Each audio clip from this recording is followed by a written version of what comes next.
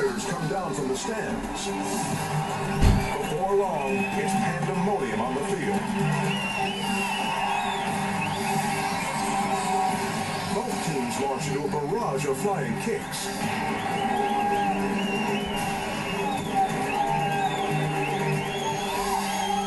Coaches run in to break it up, but are consumed by the bedlam.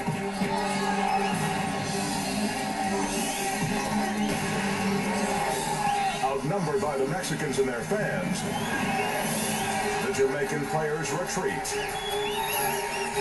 and arm themselves with bricks, sticks, and even chairs. Thankfully, cooler heads prevail, and the hostilities don't flare up again. But several athletes have to be treated for injuries.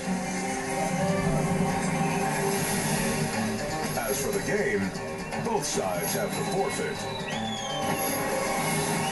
leaving the sport with a black